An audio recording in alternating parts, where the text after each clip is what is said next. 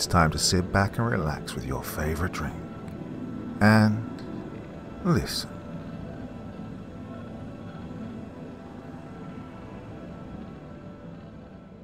The truth is in the bottle and the blood.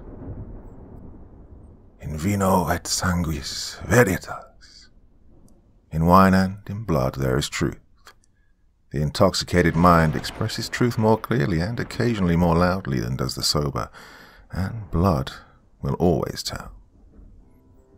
I didn't like to admit it, even to myself, but I had a drinking problem.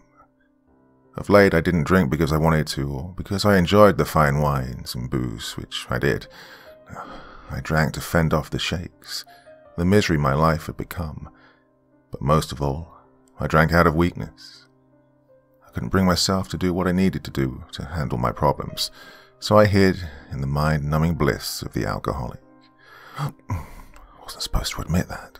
Well, who am I kidding? My name's Vincent, and I come from a long, illustrious line of cliché Italian gangsters. My wife hated it when I said it that way, so naturally I did my best to annoy her. I was a child of one of Dad's secondary wives, but he'd ensured that I had it good. All the best for Papa Nick's kids, even we bastardos. Yep, living the dream. Well, among my current problems was that my favourite purveyor of fine wines and distilled beverages had shut down because someone had decided to widen a freeway into his store, while not in the way of the direct path. It had to close because the exit had been closed and construction delayed until he was squeezed out of business. Talk about bastardos. Yeah, stupid highway department. Took away my favourite oasis. I drove around and looked blearily for a store that would have what I wanted. No, what I craved, what I needed. I maintained enough alcohol in my system that my once quick mind had turned to sludge, slow-moving and dreary. It took a moment, but I recognized the area of town where I was currently putting the other drivers and myriad pedestrians at risk. Doesn't matter, I'm on an important mission, I reassured myself, and then let out a boozy, wet laugh. Pathetic. If my mind had still worked properly, I'd have been sickened with myself. Hey, what's that place? I'd never noticed it. Pliny's Delight. Spirits and fine wines. Well, I might have been a booze hound, but I liked my spirits fine, and at that moment, I could still afford them that way. The employee who greeted me was a lady of indeterminate age who sported long, henna-dyed locks that cascaded about her shoulders in a very attractive fashion. I was instantly smitten by her gracious manner and winsome smile. "Welcome, traveler. How may we help you today?" "Well, good evening. I'm looking for a particular Italian red, actually a Sicilian vintage." I explained what I wanted, and the lady nodded along in understanding. "Sir, I apologize, but we're currently out of that brand. However, we have an older vintage that inspired the flavors you seek. It's a nice match and is aged, well, more significantly than is typical, but it is slightly more expensive." It took me a moment to cipher through what she'd said. At first, I got a little mad. Shit, she's trying to gouge me, I thought. Yet her sincere smile and, well, the fact that she was exquisitely beautiful with a hint of the exotic, combined with my wife's recent coldness, which was one of my many problems, well, I decided to cut her a break. "Okay, I'm up for something special. It's the weekend after all. Well, after tomorrow. It's only Thursday, right?" I gave a wheezy little laugh to cover the fact that I truly wasn't sure what day it was. She was game, and that smile, that lovely, enticing smile, widened and became even more radiant. "It is only Thursday after all. Oh, if you'll come this way." She indicated the counter area with her left hand. Her hand was open, inviting, tempting. I went. She took a key from a little pouch at her waist. She wore a lovely skirt that covered way too much, but revealed a nice peek at her shapely calves. Okay, best check that. She may not be interested. Don't need any scandals, well, any more scandals. I was on thin ice with my business partners. My family with a capital F. There was a cabinet that stretched floor to ceiling behind the counter, and the glass doors included gold lettering that proclaimed Special Reserve. The bottom third was enclosed with rich wood, and the doors to it were carved with symbols of naked women, trees, and men with goat legs. Satyrs, yeah, maybe fauns, maybe Pan himself. They played some pipes, and the naked women held forth a cup to the figure in the center, a human-looking male, seated on a throne made of grapevines. I'd been staring at the carving for a moment. "Bacchus," the lady said, as though she'd already said it once. Well, maybe she had. I'd been pretty zoned out there for a moment. The Roman version of Dionysus, according to some. To others, he's a separate Italic deity. He's the one seated in the middle. I nodded blankly, and she let loose that radiant smile once more, then crouched and stuck the key into Bacchus's groin, just below where his toga hovered above his, well, you know, gods have all the buona fortuna. And she was in the way, so when the cabinet doors opened and she reached in for a moment, I didn't really see what she did. I was busy watching her crouch. Oh, she had such enticing curves. Then, the next thing I knew, she was once more standing and proffering a very old-looking bottle of wine to me. She held it out carefully, and in a way that invited me to take hold of it if I wanted to. Well, if I wanted to preview the bottle as it rested in her hands. I didn't really need to look at it. I wanted it. If she offered it, it had to be the best. I somehow knew this in my heart. I nodded and took out my platinum card, and I was soon the proud owner of a bottle of very old wine that came with a nice velvet sack to keep the fragile container safe. I had another sack, one of paper that concealed a more recently distilled brandy. As I walked out, I noticed it was nearly dark. How long was I in that place? I wondered. Crap. I'd have to listen to Francesca gripe and chew my ass. Oh well, at least I could get juiced and tune out that whine she got in her voice when she was mad. I didn't wait on the brandy. I had a nice glass that fit perfectly inside my metal coffee cup. I could drink what I wanted, and any nosy citizen or stupid cop that looked would just see me sipping cafe. Sure enough, I barely hit the driveway and pulled in around back, and there she was, hopping away before I even exited the car. "Where have you been? We've been worried about you. We had dinner an hour ago. I was about to start calling hospitals and police stations." On and on. I almost told her that I didn't need her wine. I had a very special reserve bottle of my own. But I didn't. I refused to confront her any more than I confront my personal demons. And on she continued. "Chiara needs some help with tuition again. Dante needs new books and a new computer. Oh, you promised you'd take care of them. They really are trying hard to do well in school." Oh, God, is she still going on? I winced internally as I shuffled toward the side door to our far too lavish home. A home that I owned, but which was now filled with luxuries we could barely afford, at least on what I made for a living these days. I clutched the soft velvet of the wine bottle sleeve in the crook of my arm and slouched my way into the house and straight to my little office.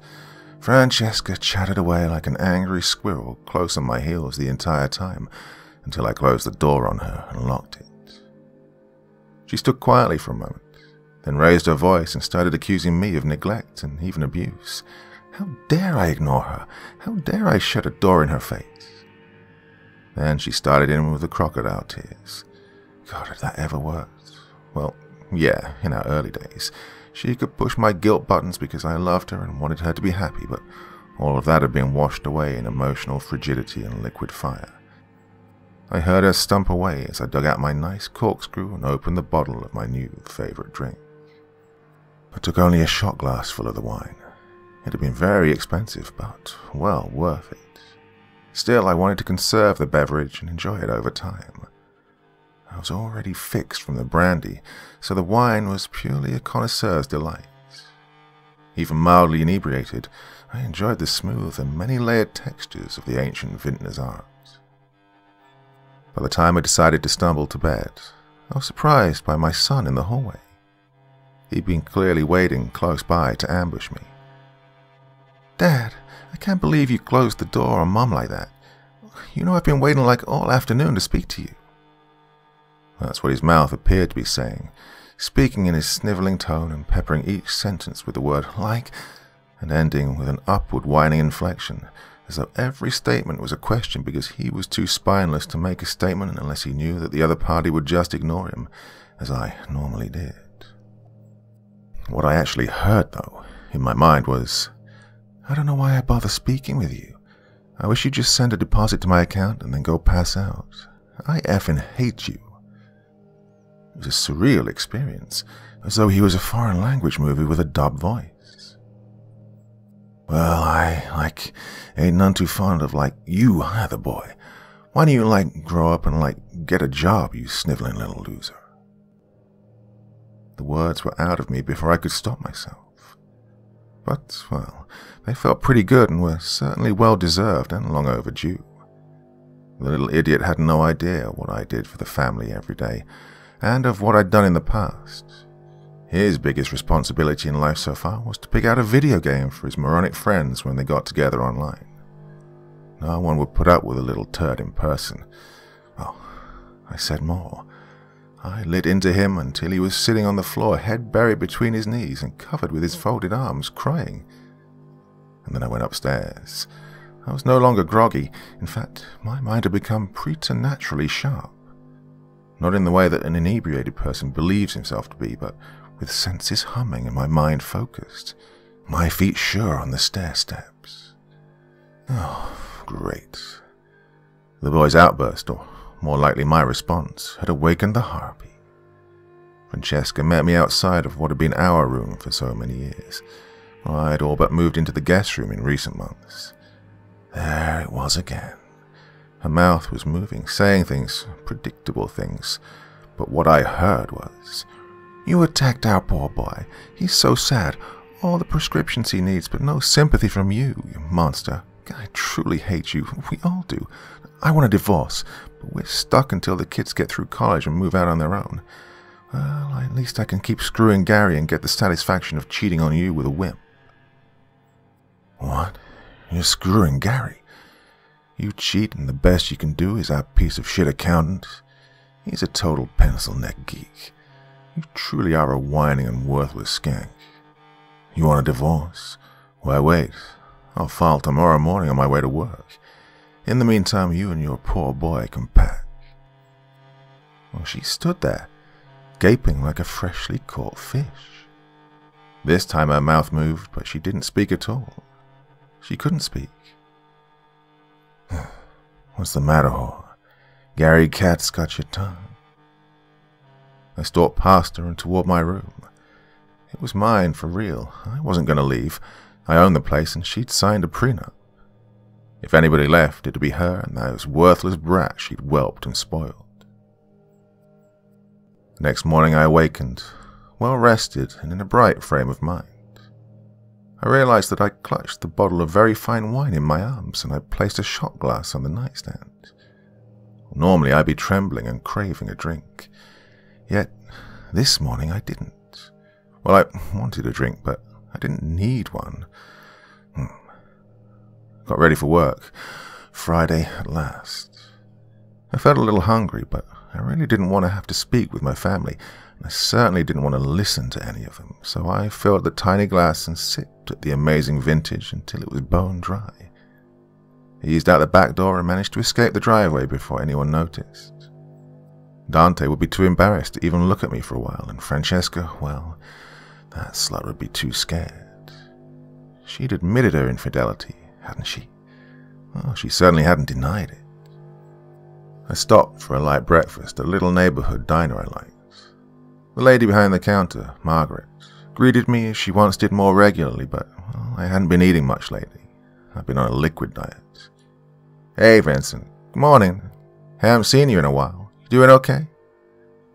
That's what her mouth said, but what I heard was, "Wow, looks like you actually took a shower. Haven't seen you this clean and well-dressed in a while, and whew, miracle, no booze breath. Good for you, Vincent. He was always a nice customer before." I paused in the process of taking my seat. And this was weird. Last night I could excuse the illusion as part of my intoxication. Yet here it was daylight. Me completely, well, as close as I'd been in a long while to being sober, but it was happening. I was hearing the words she wanted to say rather than what she actually said. It was such a disorienting juxtaposition. I didn't know what to say, so I just smiled and took a seat on one of the stools at the counter. I ended up leaving her a nice tip for her kind thoughts. After breakfast, I called in and let the secretary know I'd be late since I needed to drop by and visit my attorney. The response I heard was, "Yeah, sure. I bet you need your rest, Lush. Don't worry, though. Everyone else will take up your slack. Now I'll have to listen to your bitch half-sister rant about how worthless drunk of a brother. Oh, thanks, asshole." I wondered while I was eating whether my perception would still be different than what people actually said to me when I used the phone. No way Anna would have spoken to me that way. No matter what an ass I was, she was invariably polite, her features consistently inscrutable. Something weird was happening. With my newfound clarity, I knew that it had something to do with the wine. And I'd have to go by Pliny's Delight again and speak with that hostess about just what was included in this elder vintage. Oh, great. Like I have time for your bullshit this morning. Why can't you greasy gangster wannabes understand that you need to make an appointment? That's what I heard, instead of the falsely polite greeting that Joel intended to send. I smiled and just decided to use the gift for a while. Oh hey, I'm sorry I didn't make an appointment. I know you get in early to do prep work and took advantage of that knowledge. It's just that we're ready to divorce and I'll need your help on this one. She crossed the Rubicon. She was unfaithful. Clear violation of the prenup. He stared at me a little blankly, processing the information. He was a dick, but an excellent attorney. Never mind what he said. This is what I heard. Yeah, well, who could blame her? She has a great counterclaim, with you being a booze hound and all. She even have any proof of the infidelity? Well, she's a nice-looking woman. I'd certainly do her. Well, might as well dive off into the Q&A. Apparently I could hear mental clutter as well as conscious thoughts for as long as the person spoke. Well, I spent the next half hour answering his questions and figuring out what I'd need to do to get the ball rolling before she could prepare. It was hard to separate at first, but the more we talked shop, the more his words coincided with the movement of his mouth. I didn't know for certain whether his mind and words had synced, or my perception had clouded. Maybe the effects of the wine had worn off. We wrapped up and I left the office, afraid I'd already lost track of my newfound abilities. If not, this power would be great if we had to go to court.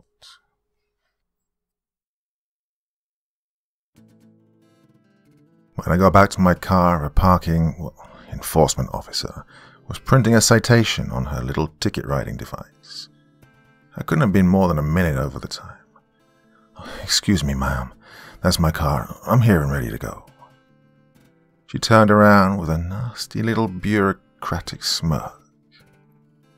"Yeah, well, too late, dickhead.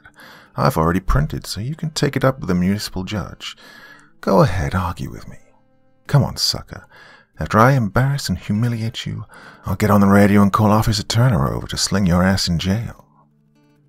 As best I could tell, she'd said pretty much the same thing, but more politely, and without the immediate threat to call in an actual officer. I thanked her, explained how I truly appreciated her service and hard work, and that it only meant to save her some time. She looked astonished that her little snarky trap had been sprung but left empty. I took the stupid citation and got underway. Well, the true test would be my legitimate business partner, Linda, my half-sister by yet another secondary wife. She'd been bad-mouthing me for a while, granted with good cause of late, but it had started long before my drinking had gotten out of hand. Come to think of it, except for the special reserve wine, I hadn't consumed any alcohol since the brandy last night. Yet I was feeling fine, still alert, still sharp, not even a slight tremor. I greeted Anna as I breezed by to head to my office. "Good morning, Anna. Thank you for holding the fort. Anything pressing?" I knew there wouldn't be, but I wanted to hear what she'd really say. She looked at me with a little surprise. "Good morning, sir. Nothing waiting for you, but a fight with your little sister. She's gonna kick your ass." I waved and nodded and continued on my way, and sure enough, when I entered my office, there was Linda, crouched over the keyboard at my desk. She was already scowling and spared me a look of utter contempt as I closed the door behind me. Oh, I couldn't wait to hear what was really on her mind. "It's about time you got here, you worthless sack. What's the matter? Tie one on last night? Like every other night? I'm tired of complaining to Daddy. You need to go. Your crap's sinking the ship." I took one of my guest chairs. They were in many ways more comfortable than my office chair anyway. "Had to stop by to see my lawyer. Not your concern, but I'm divorcing Francesca, so I may have to work on that some over the next few months. I know you snivel to Daddy regularly. You've been doing it since the start, placing the blame for every failure, yours and mine, at my doorstep. Well, that's just who you are." I held up my hand to forestall her verbal riposte. "Thing is, neither of us would have had anything if our father hadn't given us this little business. It's easy enough work, and we don't even own it. Just manage it for his corporation." When I'd held up my hand to actually finish saying what I wanted, the gesture had made her angry. How dare I speak up on my own behalf? Okay, what I heard. "Course I tell Father. I'm in it to win it. You've always just gone through the motions. Don't be too sure that I won't own it all soon. Daddy's getting old and is ready to start dividing up his empire. Then you'll be out on your ass. You and your whore wife and those deadbeat brats of yours, if they are yours. Oh, if only you knew that she's screwing our outside accountant. I caught on months ago." Well, I must admit that I was shocked that she knew about Francesca and Gary and hadn't said anything. I was even more shocked that Papa Nick was about to cut me loose. I didn't think it was that bad. Yet I played it safe and went through the motions of apologizing and catering to her, the loser bit to which she had become accustomed. Oh, if only she knew. When lunchtime rolled around, I called Papa Nick and asked for a meeting. I would have had to speak to him about Francesca anyway. He was old school to a ridiculous degree. Some things he'd let slide, but he frowned on divorce. Yes, I was sure that this was one instance where he'd side with me. It was one thing for a crime boss and his associates to have secondary wives, but in the double standards of his world, wives just couldn't have affairs. That was a deadly sin to him. He was, surprisingly, available. After I parked my car outside of his office building, I stopped and drank a lunch of whatever that label on the bottle said. Well, the label was old and distorted. I couldn't take any chances. I really needed to know the truth of whatever my father was going to say. His secretary greeted me calmly and sent me straight in to see the big kahuna. He didn't rise nor offer to shake my hand. His favorite goon Frank loomed in the corner and nodded as I took my seat.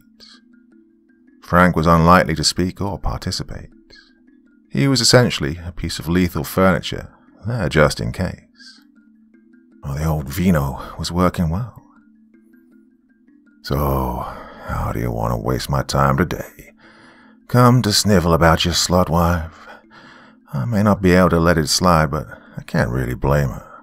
You dickless little turd. Outmanned by an accountant. Maybe we should do a DNA test to see if you're really my son. Who am I kidding? With that nose and those eyebrows? Gotta be mine. Besides, his mother would never have screwed around on me." I think I surprised him when I smiled. All I'd seen his mouth say was, "I'm busy, so make this fast." I'm sure he expected me to assume a groveling pose. "Yeah, well, I'm sure Linda's already told you. Francesca's having an affair with the outside accountant. I hope you'll hold off on any direct action until we reach an agreement. I'm still putting together proof. Oh, I will definitely get a DNA test on Dante. That dickless little turd can't possibly be mine. Chiara, though, poor girl, with that nose and the need to constantly pluck her brows, gotta be mine. He blanched a bit. I thought he might have a stroke on the spot. Well, at least I wished. Look, I don't want any favors. I know I've let things slide for far too long. I crawled inside the bottle to get away from my problems. It's not where I belong, and I will fix it. I will get back on top of the office. I just wanted to be respectful and let you know what had happened and what I was doing. I waited. His intended outward response was conciliatory, a bad sign, especially when I heard his actual plans.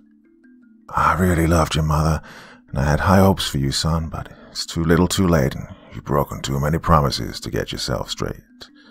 I have legitimate sons and daughters, and Linda's doing a great job. You're just a drain on our bottom line. We'll take care of Francesca and Gary, but the grandkids may as well get everything. You just flush it down the Tiber. Oh, scratch that. The Whiskey River. Best be careful when you leave the building. Never know who might follow and what they might do.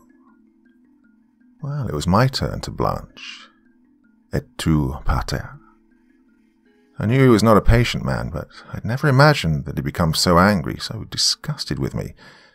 He'd been disappointed when I hadn't taken on the criminal side of his operations full time.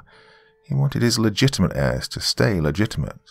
But bastardos like me could get involved with any nasty activities that would take care of his needs and allow his real kids to keep their hands clean and consciences clear.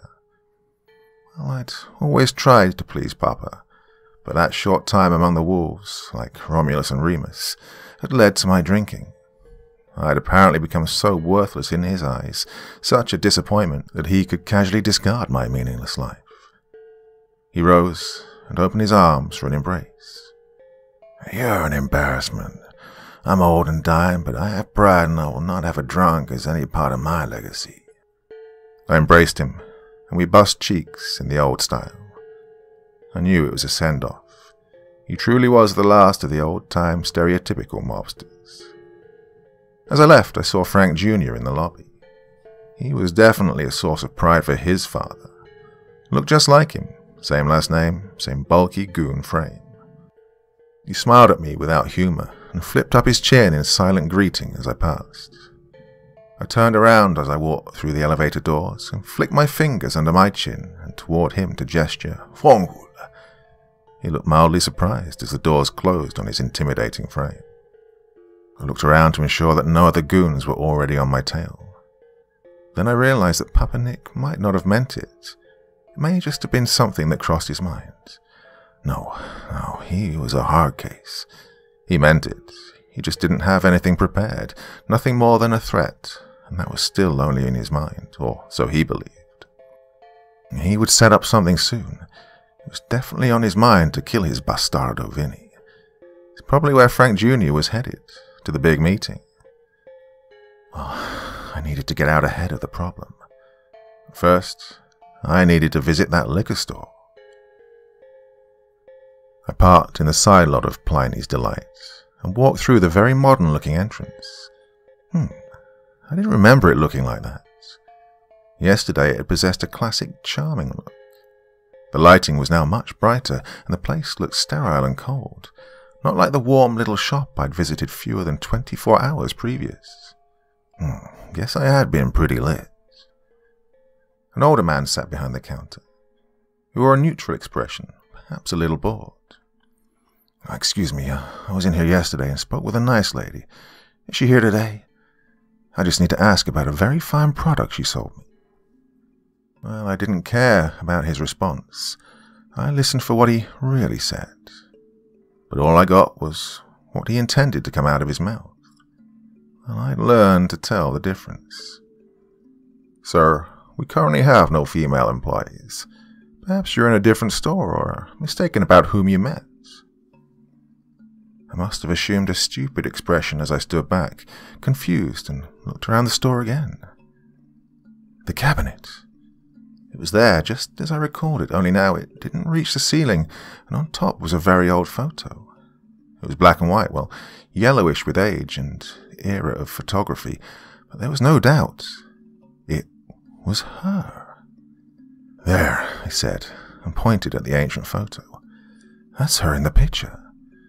Was that one of those old-timey photo setups?" He briefly glanced over his shoulder and looked at me sourly. "Sir, I think you're definitely mistaken. That's the owner's great-great-grandmother. Now, the owner's elderly, so I'm sure the lady in the photo, the very authentic photo, is long deceased. Now, would you like to make a purchase or look at any of our products?" I stood there, nonplussed, and trying to think. Something was definitely off about this place, about this man, and about what had happened just yesterday. So, she sold me something from that old cabinet behind the counter. A great but very old vintage. But before I could go any further, he raised his hand and interrupted. "Sir, there's nothing in that cabinet. It's an antique, purely for show. We don't even have a key for it anymore. Now, if you like older wines, we have a few in our top shelf selection." I could tell that he was impatient and really wanted me to buy something or leave. I didn't need the vino for that message to get through. I thanked him, maybe apologized, some mumbled, inane response. Perhaps the vino had worn off or no longer affected me. I rushed to my car in a panic and just took a small swig. I felt a little rush of energy, but nothing else. I knew I had to fix things. It might lead to more nightmares and problems, but it was time to do or die. Literally. As I drove, my memories strayed back to my youth. I'd had pretensions of becoming a wise guy like my old man. I threw out his name and used his reputation rather than building one of my own. And that's where the problem started. Eventually I got crosswise with a man who didn't fear Papa Nick, much less one of his punk kids. Big Jim Elliot had his own criminal enterprise and his own staff. Papa Nick could have taken him. His organization was bigger and more established. But there was no need, and wars were costly. Well, tell that to a 19-year-old trying to prove himself worthy of his father's attention. I made the fatal error of disparaging Big Jim in public, calling him small-time and a wannabe. Dumbass that I was, these appellations applied more to me than to him. On some level I must have craved a fight, and I got it. In addition to shooting off my mouth, I was shooting pool at Lacey's pub with some of my up-and-coming idiot friends. I was about to sink the 8-ball and win another round. A cigarette dangled from my mouth. I had to talk some smack as I prepared to shoot, like I was in some black-and-white gangster movie from the old days. "Yeah, well, I say Big Jim's a lightweight. Nothing without his crew of flying monkeys." And that's when the lightweight and his flying monkeys made their presence known. A shadow loomed over the pool table. Now, did I mention that Big Jim was called Big for a reason? His goons backed down my nascent crew with nothing more than hard stares. "So, you have something to say about me and my crew? Try saying it to my face, sonny boy." He was definitely not taking this with grace or a hint of forgiveness in his heart. I glanced around and saw that my allies had turned instantly into quivering punks. They needed their leader to take a stand. "Yeah, well, if you know..." That's as far as I got. I don't even remember the rest of the thrashing and stomping I got, and didn't feel it until I regained consciousness in the hospital. He'd knocked me out cold and then given me the thumping I'd needed for my entire life to that point. Papa Nick stopped by the hospital to visit, and to ensure that I didn't finish digging my grave. "You will publicly apologize to Big Jim." He pronounced it like a sentence, and that's what it felt like. Through the labored breath caused by my cracked ribs and broken nose, I tried to object. "But Papa, everyone knows he's just a fad. He has no staying power like us. He held up a hand. "I'll stop you there, Vinny. There is no we. If you want to follow in my footsteps, you'll have to prove yourself. You have no right to ride on my name. You'll have to do things that will wash away any notion that you're soft, weak, or a fool. Take actions that'll instill fear in others so they completely forget what a punk you were today."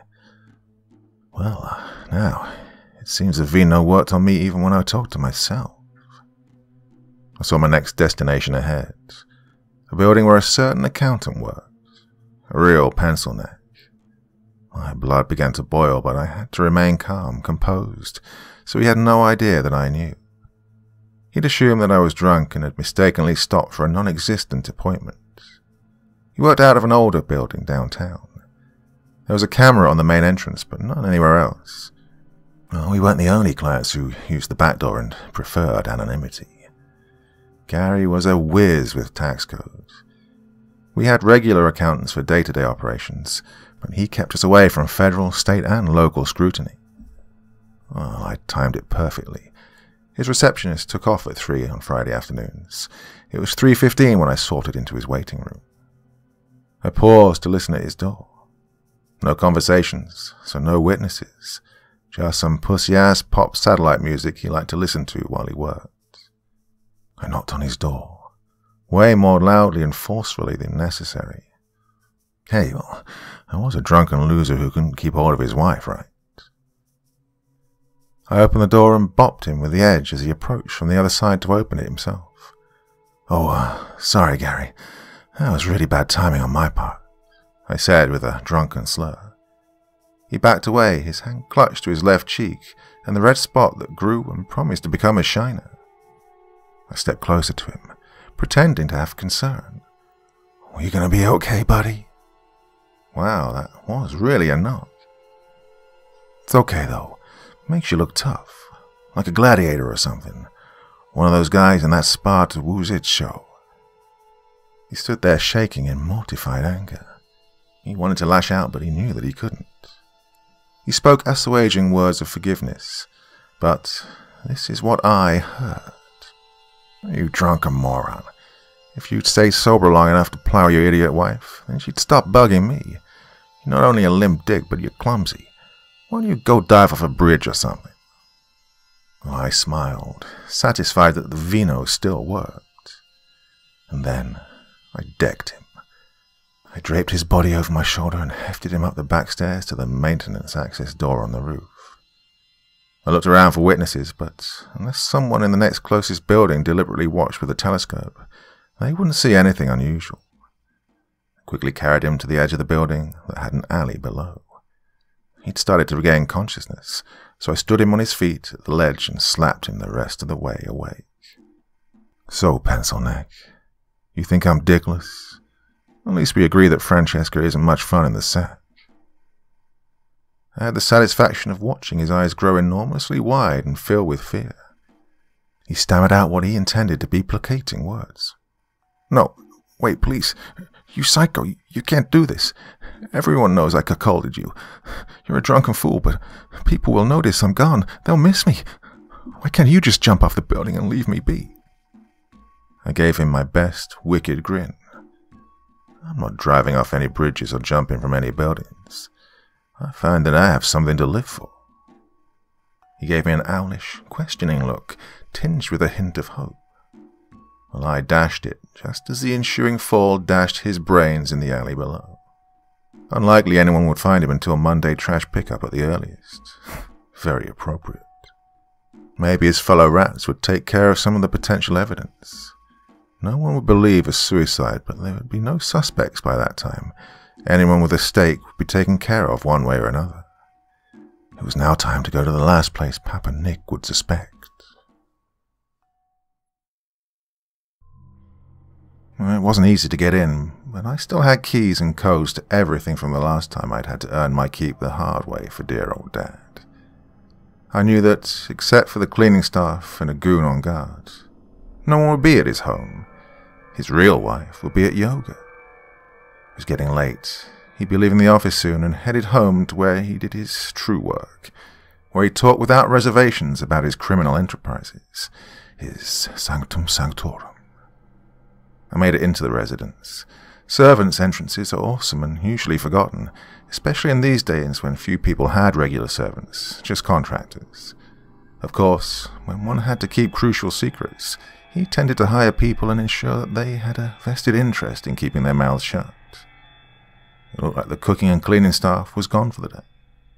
I eased past the media room, where a hulking figure sprawled watching some sports show. the on-duty security. Almost there, and Excelsior, the office. I rifled the Circus Maximus-sized desk and found what I wanted for supplies. I used the restroom and then took up my hunting stand in what would have been the closet if this had been used as a bedroom. Hunting stand. I laughed internally, like I'd ever hunted mere animals. I liked animals, and I didn't need to prove anything.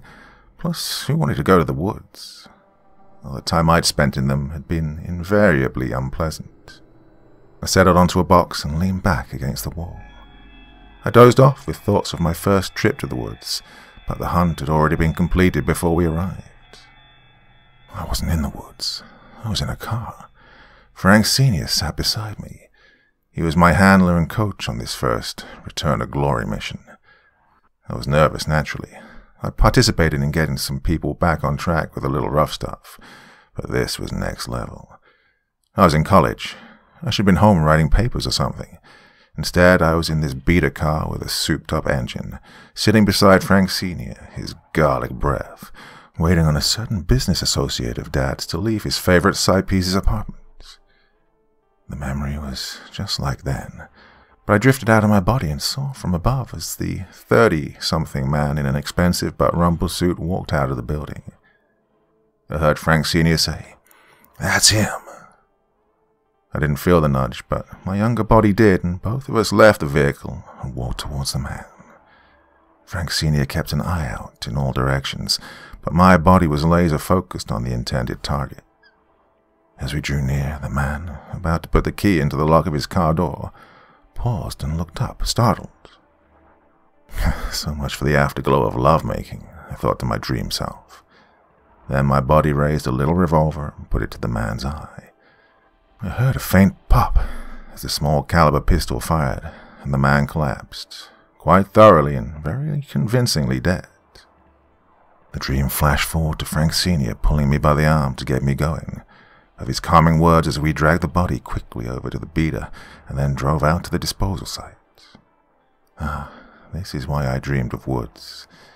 A big state park, handy for hiding bodies. Flash forward again to this very room, to Papa Nick praising me for paying the bills. No, I hadn't fixed the problem yet, but I was on my way. I still needed to rehabilitate my reputation and, well, I still owed him. I awakened to hear the door to the room close and voices speak. Papa Nick and, the Franks. "I don't really care about updates and excuses. I've decreed him dead, and that needs to happen quickly." Frank Jr. responded. "Yes, sir. I'll go find him myself and take care of it." He reversed course and bustled back out of the room. After the door closed, Frank Sr. chuckled. He's a good kid, Nick. Cut him some slack. Your boy was acting weird today. More so than usual. No idea where the guys lost him, but he maybe ain't as far gone as we were thinking." Nick flooded his hands. "He's gone to me, bastardo. Always needy, that one. Always wanted notice and affection. I gave him everything anyone could want in life. Yeah, he kept failing. No good at business at all. Had to keep doing contracts to repay me. Don't get me wrong, that was useful. He eliminated a fair number of problem people for us. Had real talent for that, but no stomach." He sat behind the colossal mahogany desk and steepled his fingers. "Maybe I should have brought him on the crew instead of letting him flail away at the business world, for which he had and still has no ability. He certainly showed more talent for slaughter than he did for anything else." Frank Sr. took the seat to the right of his boss and handed him one of the 2 drinks he'd prepared. "Yeah, he had the talent, but he took it to heart and let the work turn him into a monster. Monsters are careless. What he became made him weak in all the wrong ways, made him vulnerable to the bottle. He did the only thing he could have," he assured my father. Nick nodded. "Oh, yeah, all but let him take out Big Jim. Some other outfit did it. Vinny was right about it, too. Big Jim was a punk. He sucker-punched my boy, and my boy's big mistake was picking a pussy crew. Started him down the wrong road, and he never gained any self-respect." He sighed with finality. Oh well, water under the bridge. Soon to be a body in the river. He grinned and raised his glass in salute to his closest friend and his soon-to-be-dead son. I sat and listened and wondered if I was hearing the unvarnished truth. I'd slept and hadn't had a dose of vino. Yet these two were old friends. No doubt they were speaking as honestly as either ever did. Well, for all I knew, they were talking about something else, and I merely heard the truth. In any case, my father, whose approval was all I craved in youth, and his best friend, whom I'd wanted desperately to see as an uncle, a mentor, a centurion to hone my skills, had just agreed that I was a write-off. I had to stifle a laugh. Write-off. Reminded me of Gary the Taxman as I faced him forward for his plunge and gave him just a little bit of wedgie before I released him to the air. That meant that I wasn't wearing the stern and righteously angry countenance I'd intended when I stepped out from the closet. I didn't burst out all fury and mayhem as I'd planned, but wearing a grin. Wouldn't have mattered. The room was soundproofed, and dear old Dad's large caliber pistol was equipped with a silencer. Yet the drama became all business when I walked into the office room. First, I shot Frank Sr. in the head. Once for fun and once to be done. The way he himself had taught me, though the large caliber did make a mess of things. Papa Nick whipped open his top drawer and dug for the pistol that currently filled my own hand. I waved it in a side-to-side gesture that mimicked a shaking hand. He reached down to retrieve the little derringer he kept on his ankle. I stepped around the side of the desk and stomped on that ankle. He barked out a high-pitched cry of agony, then slumped out of the chair and curled himself on the floor, all while clutching at his wounds. Oh, come now, Father. We must show some dignity, some style, some gravitas. The lessons you ground into me. Must keep up appearances, best practices and all. He stammered with the pain, with age, with an already diseased and damaged heart. Vinny, please, we can talk. Why are you doing this? I favored him with my most sinister smile. Oh, you talked, and I heard. Not what you said, but what you really had in mind. Now you and Frank just confirmed what I suspected.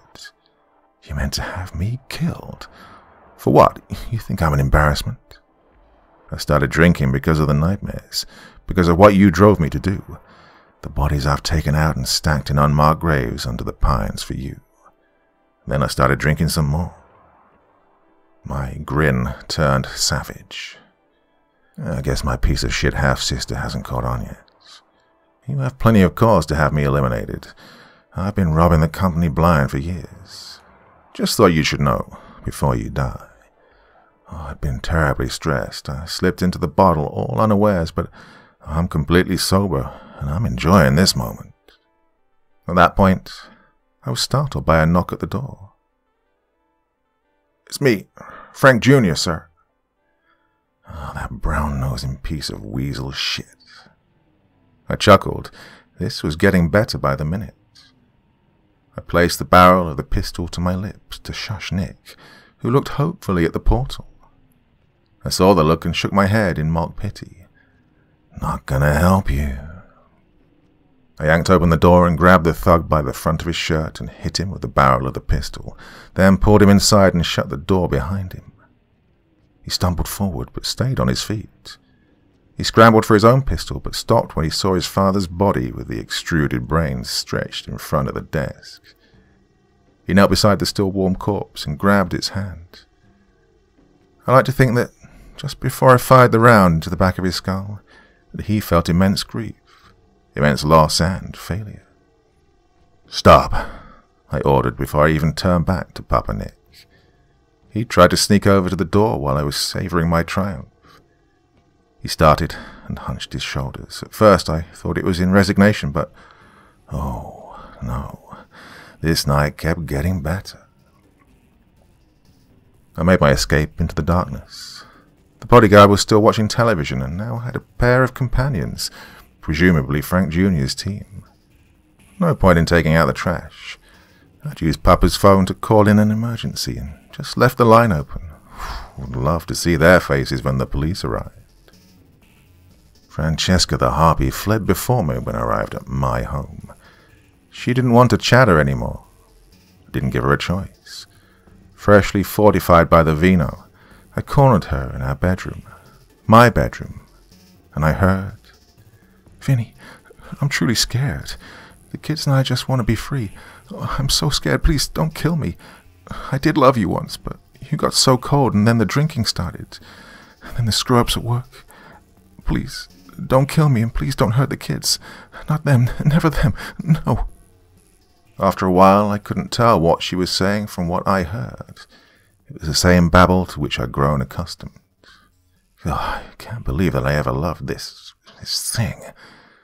Now she disgusted me. Used up, frightened, feeling genuine terror at my approach, at what I'm sure appeared to her like a stone-faced enforcer. Well, in wine there is truth, and in fear there is as well. I didn't hurt her. Just told her to leave, that I didn't need to kill her. She was already dead to me. I even let her pack a few things. She, of course, hadn't taken me seriously that night. Dante emerged from his room, headphones dangling and that vapid look on his face from when he'd been immersed in his video game fantasy worlds for too long. "You can, get your shit too, pal. I'm sure your mother will need a ride. Oh, Francesca, you'll need to take numbnuts here for a DNA test. I don't think he's mine." And within 6 months, I cleaned up my world. I didn't keep the money I'd embezzled from the company. I used it to trap my hosebag half-sister. I really hadn't meant to become an alkie. At first, it was just a way to numb my conscience. Then it was a show, a farce that became reality. I patted the old bottle with the exquisite velvet cover. It was nearly empty now. I'd used it often and to great effect, and the corporation, under the guidance of my half-brother, one of the legitimate heirs, had bought out my shares at a considerable profit in my favor. For some reason, he was intimidated by me. Pliny's Delight was open. The lights inside the classic storefront twinkled and beckoned, and all appeared as it had on that first visit, the one when I was so hammered out of my skull. There were several cars in the lots, and it looked and sounded like there was a party inside. When I made my way through the front door, there she was, that lovely lady, no mere photograph, but here and alive. "Welcome back, Vincent. I see that you enjoyed the Veritas Est in Sanguinem vintage. I trust that you've found the truth that you sought." I just finished off the vino, and I understood the true question. Yes, I know who I am and what I am. I come from a long line of hard men who did hard things. I tried to be something else for the sake of my wife, my family. In the end, it was my family with a capital F that stirred my blood. She smiled. No doubt she'd received many such confessions, heard the realizations. She gestured with those lovely hands and smiled that enticing smile and drew me toward the cabinet to try a new vintage. Plures crapula quam gladius. More die from drunkenness than the sword.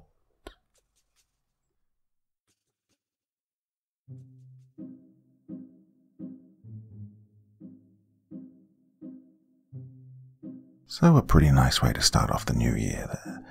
Starting off in style, as I mean to go on. Well, as I mentioned in the previous video, looking for some input from you guys. What kind of stories would you like me to do? What kind of themes do you want me to cover in 2021? Open to anything, really.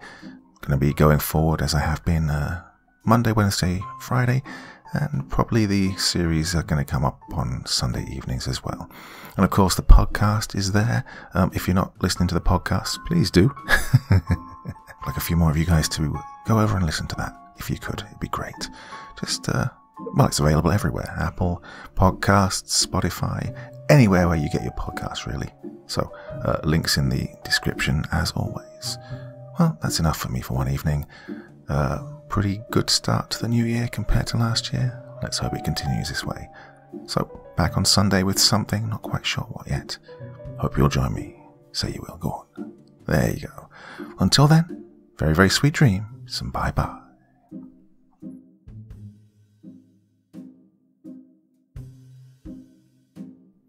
Thank you. thank you so much for taking the time to listen to this story today. It really means a lot to me and to the author of the story, of course. Well, if you want to know more about me, I'm pretty much everywhere on social media. You can find me on Facebook, Twitter, Instagram. You can download my music on SoundCloud. I've got a Patreon if you feel like. Throw me $1 or $2. Very much appreciated. And of course, on Reddit, I have a place where you can leave stories if you want me to read one that you've written. Well, hoping to see you all again very soon. Till then, sweet dreams. Bye-bye.